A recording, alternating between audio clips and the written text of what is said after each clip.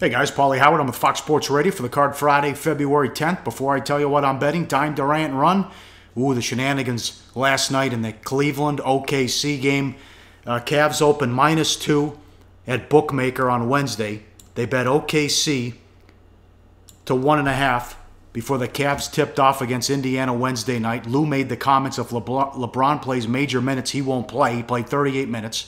Bookmakers open OKC 4 first thing Thursday morning at 6:20 Pacific, because after the Indiana game, Lou said the big three, all of them were out. 10 minutes later, it's OKC 7, then it's 8. By 7 in the morning, it's 9. By 8 in the morning Pacific, it's 10. It went as high as 12, back down to 11.5. They take it off the board. It reopens at 3:40 Pacific. Cavs -1.5. Close Thunder -1, and then they're up 12 with 20 seconds. So everything, all the late tickets, everything. And Jones hits a 3 for the Cavs, and they win by 9. But a bloodbath for the books. I can't remember where that's happened, where a coach changes his mind. He usually does it the other way.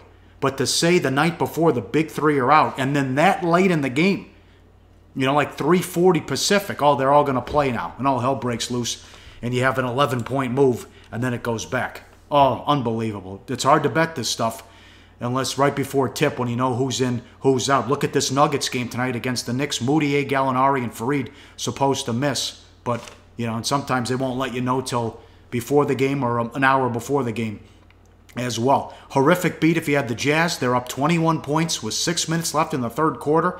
They blow it against Dallas on the road. They're up 4 with 20 seconds. It goes to overtime. Dallas wins 112-105. Harrison Barnes had 31 in that one. A horrible job by Utah. They're also the slowest team in the league in terms of pace, and they still spit it up. The college games lived up to the hype. Terrific doubleheader on ESPN. Duke, North Carolina, and UCLA and Oregon. UCLA closed 4, 163. Everything came down to the final possession. Tough beat if you had the over, as Oregon couldn't do much in the second half. Huge win for UCLA, down 19 in that game. Ball took over late. The big three getting in the basket. Big missed free throw on the front of a 1-and-1. UCLA could have sent it over and cashed the ticket with that.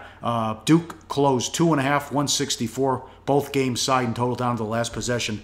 That's what we want. That's what we like to see. And St. Mary's and Gonzaga coming up Saturday.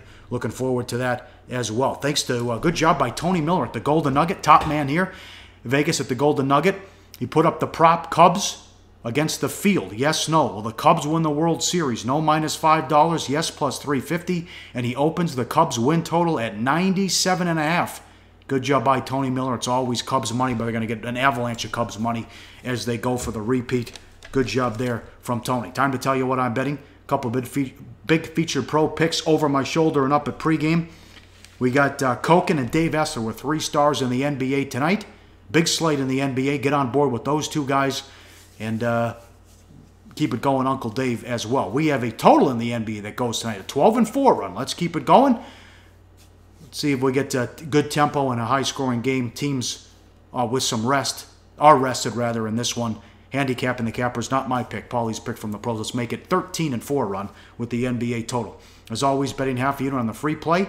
Hold your nose and take the Knicks. Yes, no Gallinari, no Moutier, and supposedly no Fareed. So, at some point they got to get a win, right? They blew a 10-point fourth quarter lead against the Clippers. Maybe the Knicks show me something today. Take the Knicks -2 at home against the Nuggets for the free play. Big show coming up Friday with Brad Powers and Dave Malinsky. Gonzaga, St. Mary's, SMU, Cincinnati. Recap what happened last night.